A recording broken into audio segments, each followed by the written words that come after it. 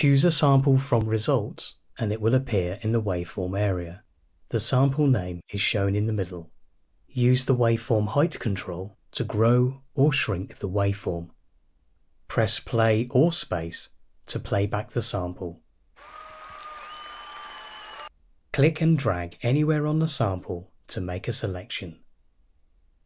The right side of the waveform area shows in seconds the start and end position of the sample plus its format. You can control playback speed from 0 to 800% of the original. The stopwatch will reset back to the original speed. For finer control, click on the multiplier. You can adjust the volume and rewind to the beginning.